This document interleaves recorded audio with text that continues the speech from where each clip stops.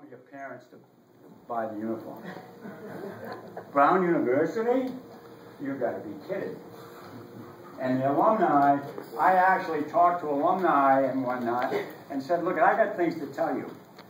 You do not belong in the Ivy League. Don't belong in the Ivy League?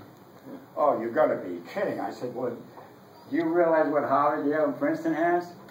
And when you guys first arrived, they had a championship. If they weren't going for the championship, Pat, it would be the HYP. I said, well, what is that? Oh, HYP championship. They had something within the group. Because HYP deans handled everything. You wanted a rule change, got to have it changed. You want to get more substitutions or something, had to go through the dean. Mainly Harvard. So those things in the early days, you cannot imagine what they were like at first. And as I told those alumni, you've got to get out. We're in a tough league. We're in the best league, best schools in the world. Maybe Stanford, maybe Oxford are in that class. And that's what I told the players when I recruited them. You know, the key, remember this,